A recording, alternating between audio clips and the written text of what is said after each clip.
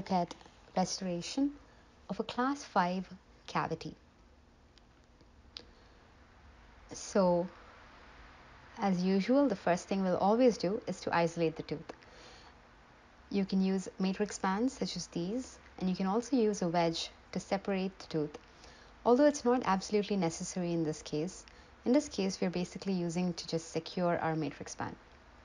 Start with your bonding agent and then use an air water syringe to thin out the layer of the bonding agent. You don't want it to be pooling everywhere. And then go ahead and cure this.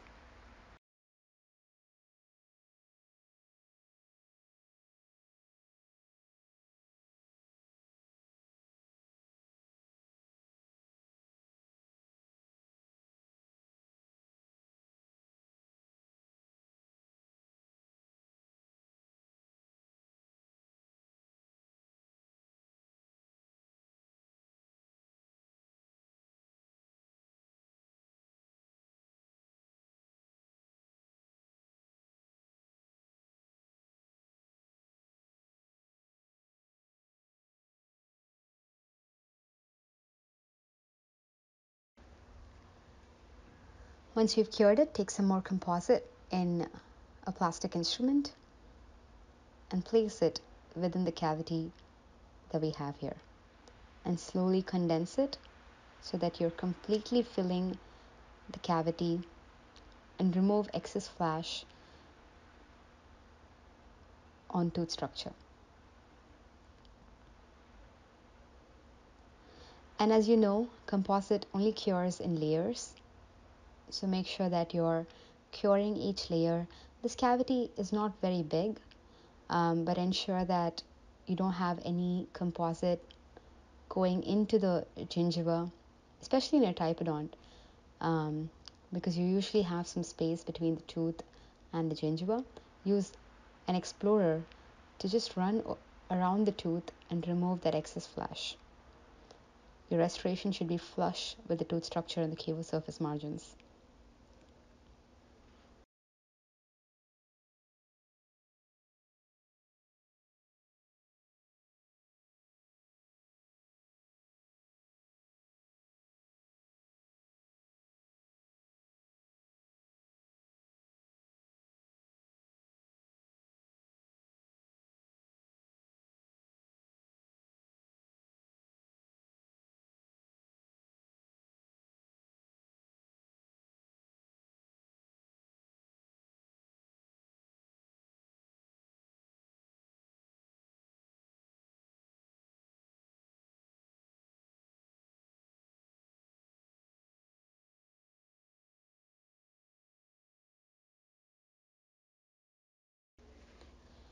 After we've cured the first layer, we'll go ahead and add some more composite on top of this.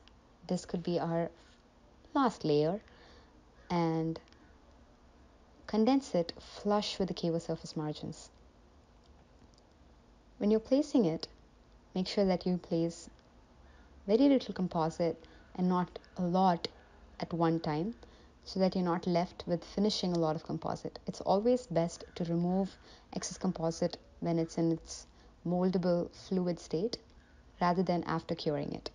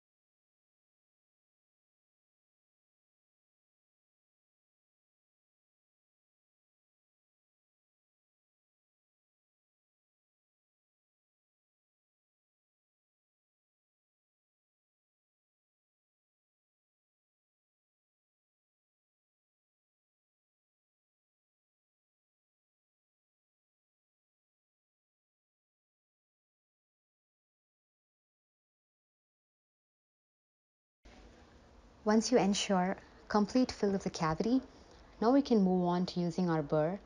You can use a 329 or a 330 carbide or any carbide burr for that matter. Over here we're using a 330 carbide in a slow speed, and we're starting to remove the excess composite that has flowed over the tooth structure. In this case, we do have some more excessive composite than what is desired. However, it's always good to have some excess that you can remove at the end. Not a lot flowing around, but this ensures that you don't have any voids or gaps at the KO surface margin where the tooth structure meets your restoration. As you can see, we're using it in a slow speed and we're being really gentle to make sure that we're not, and when you're running the burr, as you can see, we're moving it constantly from restoration to tooth structure to restoration, and we're not just using it in the restoration, because if you use the burr only in the restoration area, you might create some ditching, or you might create a transition that is not smooth with your tooth structure. And as you're doing this, also use an explorer to continuously run along the restoration and the tooth structure to look for flash. And as you find flash, you can come back to your burr and use it to remove this excess flash. Make sure that you have a really smooth end result.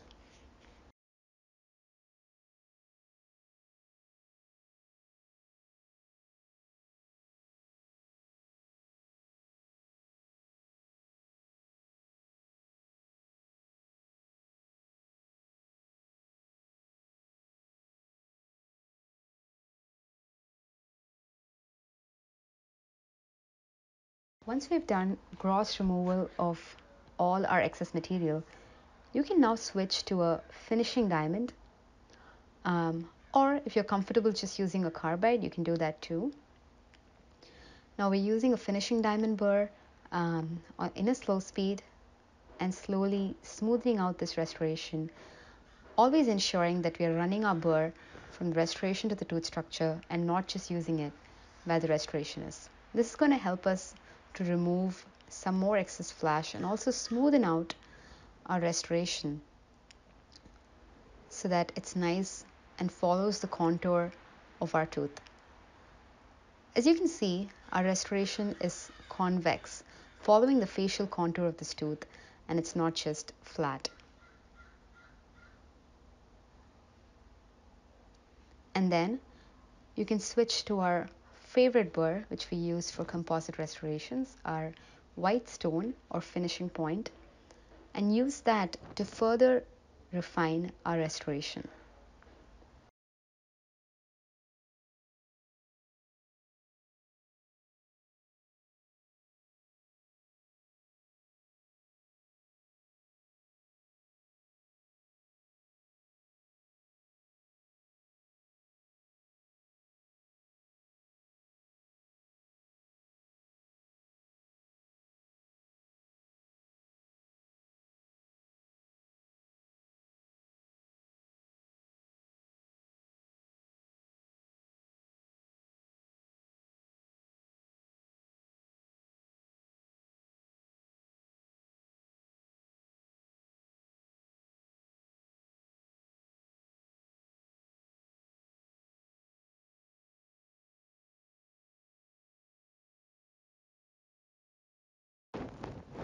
And here's our final result.